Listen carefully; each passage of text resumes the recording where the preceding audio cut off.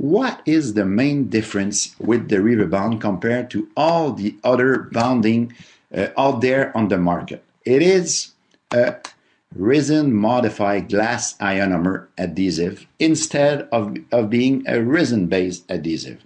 And if we look at different feature of those two type of adhesive, when we look at enamel bonding, we all know that resin based are excellent on enamel, no doubt about that, but resin modified glass ionomer also are good on enamel.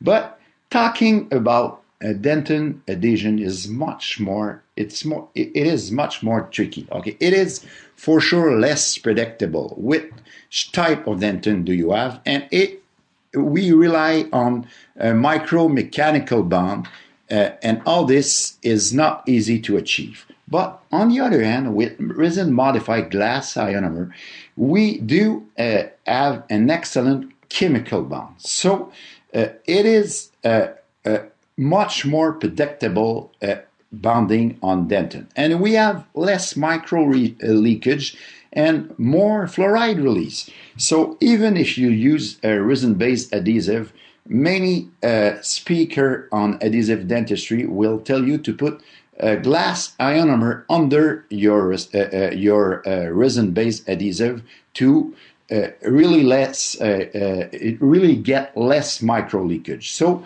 and the main point for me is the no shrinkage that we get with the resin modified glass ionomer. In fact, what we get is a little bit different. Okay, we compare here Riva Bond LC with many leading resin adhesive on the market. I don't tell that those adhesives are not good, but that's another product.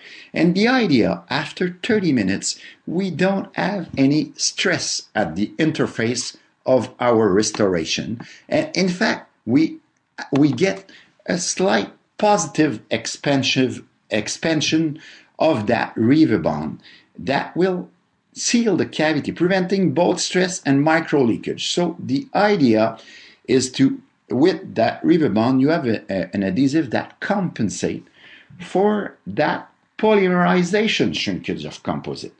So we are getting less and less post-op sensitivity. It's almost never that you will get post-op sensitivity with that adhesive.